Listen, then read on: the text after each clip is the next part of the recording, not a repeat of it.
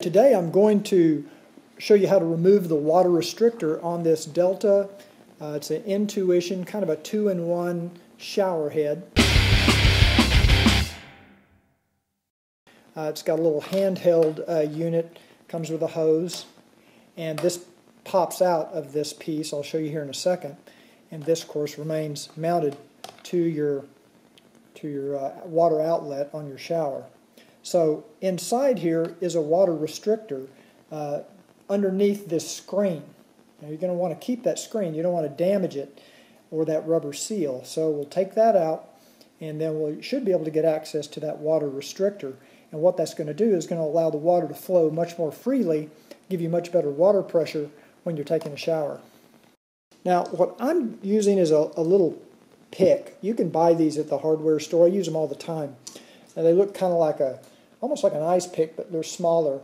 And I use a little pick to get just under that rubber grommet or that rubber seal and lift this out. That lifts out the screen and the rubber seal.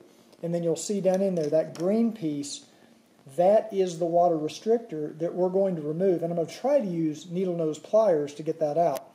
It's kind of hard to film this and do it at the same time. But you've got that there's a little tab there.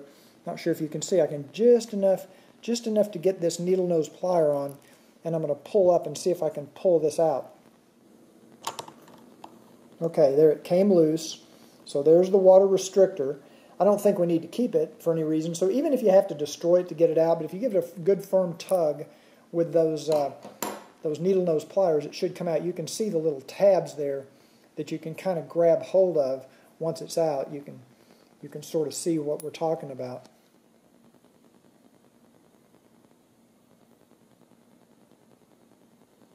Okay, so now you can see we've got a good, clean, clear opening with no restriction.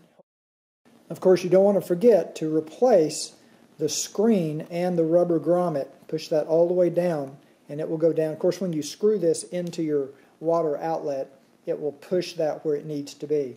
Just don't forget to put that, because that screen is very important.